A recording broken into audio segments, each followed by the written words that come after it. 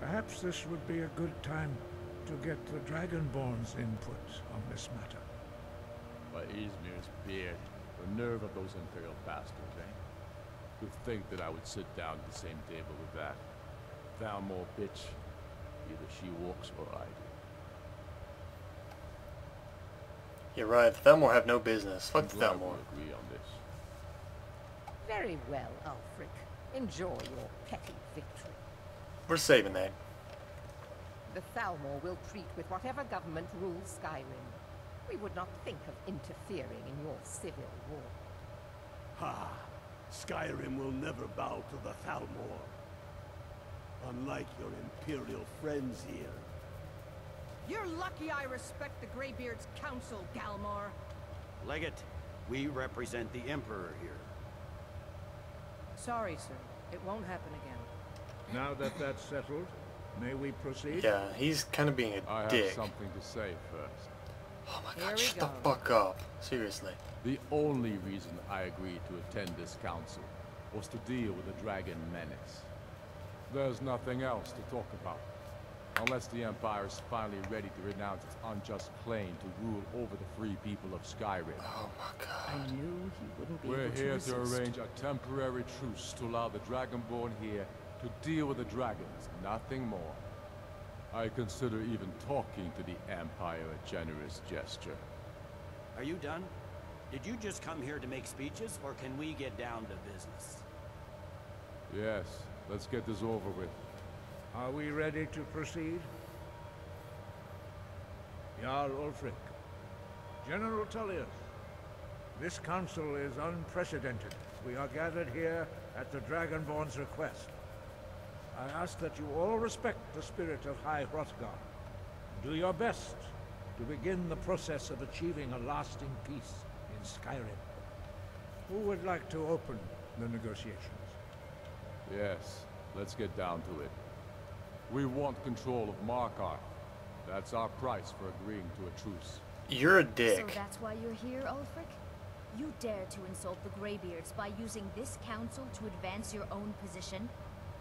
Jarl Elisif. General, I'll this is handle this. outrageous. You can't be taking this demand seriously. I thought we were here to discuss a truce. Elisif, I said I'd handle it. Ulfric, you can't seriously expect us to give up Markarth at the negotiating table. You hope to gain in council what you've been unable to take in battle, is that it? I'm sure Jarl Ulfric does not expect something for nothing. Yes, that'd be entirely What would the out of Empire character. want in return? Wait, General, you don't intend to just hand over Markarth to that traitor? This is how the Empire repays us for our loyalty? Enough. First, let's be clear. This council wasn't my idea. I think it's a waste of time. You are a traitor to the Empire, and deserve a traitor's death. But I at least will negotiate in good faith. Since we're all here at your request, I'd like to hear what you think Markarth is worth. Winterhold.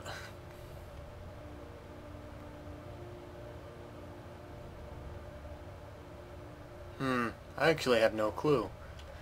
Winterhold? Why are we even doing this? In exchange for Markarth, the source of most of Skyrim's silver. Hardly. Riften seems like a better choice to me. Well fortified, easily resupplied from across Lake Honric, plus all the mead we can drink.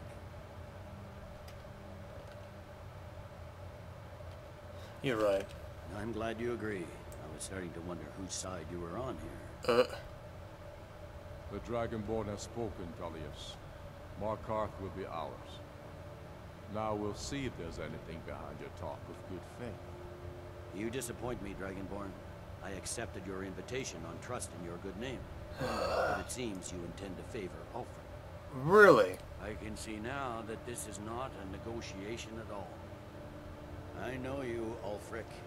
If I hand over Markarth, you'll be ready with a new demand. You'll never defeat the Empire, and you know it. But you're willing to sacrifice thousands for your own selfish ambition. Soon enough, I'll have you back under the headsman's axe, and this time there won't be any dragon to save you. As always, the Empire's fine words are worth nothing. Stop! Are you so blind to our danger that you can't see past your petty disagreements? Here you sit arguing about nothing, while the fate of the land hangs in the balance. Is he with you, Delphine? If so, I advise you to tell him to watch his tongue. He is with me. And I advise you both to listen to what he has to say before you do anything rash.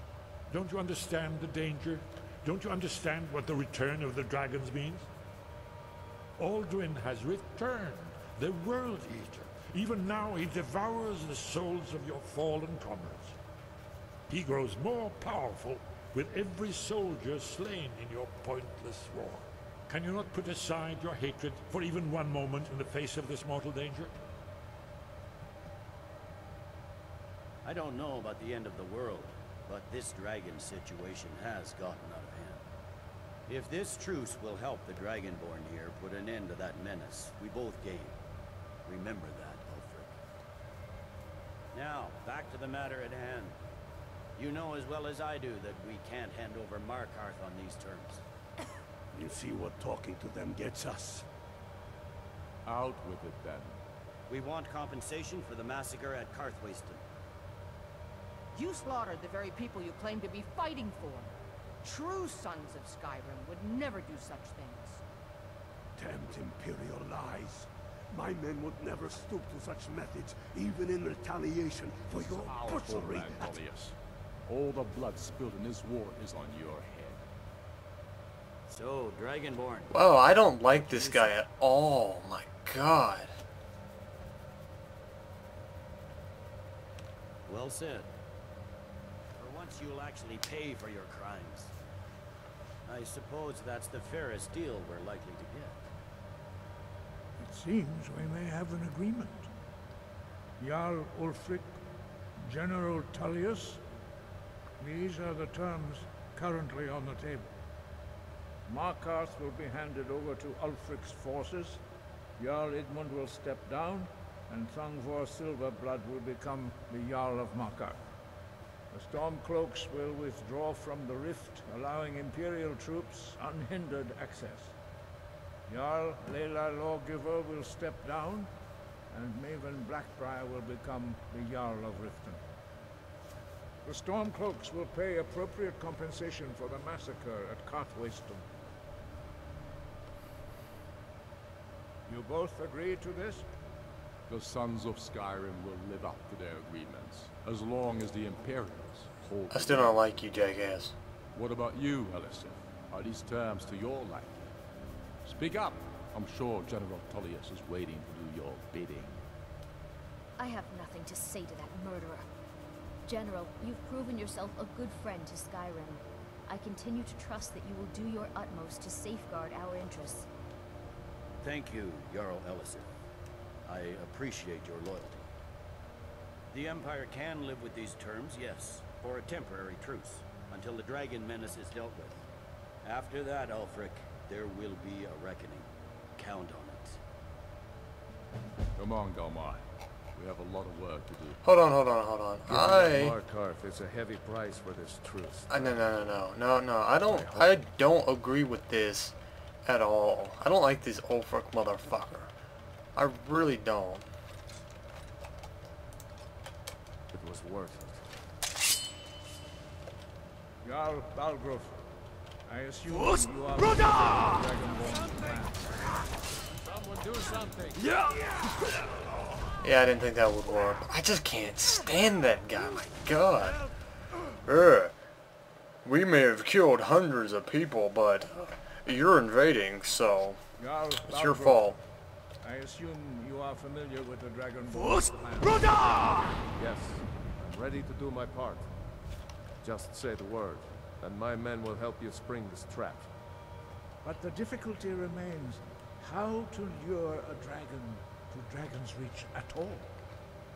Well, that's an excellent question. You haven't overlooked that little detail, have you? I believe I can be of help here. I anticipated the problem while you were arranging this meeting, I was busy in the library of Skyhaven Temple, an unguessed trove of lost lore. But the important thing is that the blades recorded many of the names of dragons they slew. Cross-referencing this with Delphine's map of dragon burial sites, I believe I've identified one of the dragons that Alduin has raised up. How does that help us? Don't you see? The names of dragons are always 3 words of power, shouts. By calling the dragon with a voice, he will hear you wherever he might be. And how could he come? He's not compelled to, but dragons are prideful by nature and loath to refuse a challenge. Your voice in particular is likely to intrigue this dragon. After your victory over Ulfric, I think it's very likely that he will be unable to resist investigating your call. So what's this dragon's name? I'm no master of voice, like these worthy gentlemen, but it is written here in the scroll.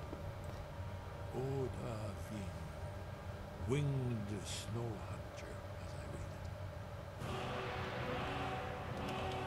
it. Nice group getting up egg. Listener. Follow me. Yes, listener. There's one more thing. We know about Parthenax. You know what? Parthenax, the dragon that the Greybeards have been protecting for all these years.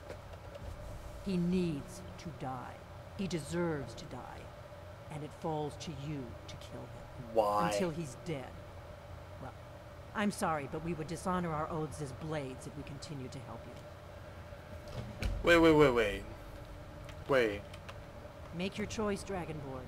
You're either with us or against us. Why does he need to die? Here's the big picture. He helped Alduin enslave our ancestors. He may have betrayed Alduin in the end, but that makes him worse, not better.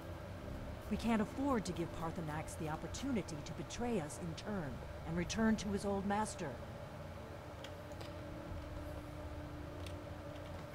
I can't do that. I'm not gonna do that. He's a cool guy. He hasn't betrayed me. He hasn't said, oh, if you don't do this, I'm gonna never talk to you again. No, he's actually pretty much been a good friend to me, so, at least in game. Why would I betray him now? That's dumb. She's dumb.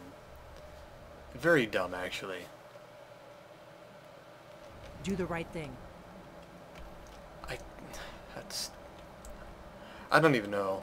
The Fallen. And then I can interrogate the dragon. Where do I need to go? Oh, wait a minute. Dragon's Reach. The archery skill improves the use of bows and arrows. The greater the skill, the more deadly the shot. Good job, game. You kind of explained something that should have been on. But I don't know. I'm not going to kill Pertha Lulu. I'm not going to kill Lulu. He's been a good guy. Might not be able to say his name. He might be a dragon. But he's helped me this far. And I'm not going to turn on him now. Blades can go suck their own dicks. Because Delphine's a woman, that makes her a hermaphrodite. And that makes her the enemy. Goddamn sneezes. Well, yeah, I knocked all the plates around. Well, it's your line. May the gods watch over you. As I promised, my men stand ready. The great chains are oiled. We wait on your word. Neat. I'm ready. My men know what to do. Make sure you do your part. I'm putting my city in your hands. Call him? Like right here? Shit. That powers shots. Odaving. 5-5-300. Let's save before we do this. I don't want to have a 5-minute cooldown. Fiend!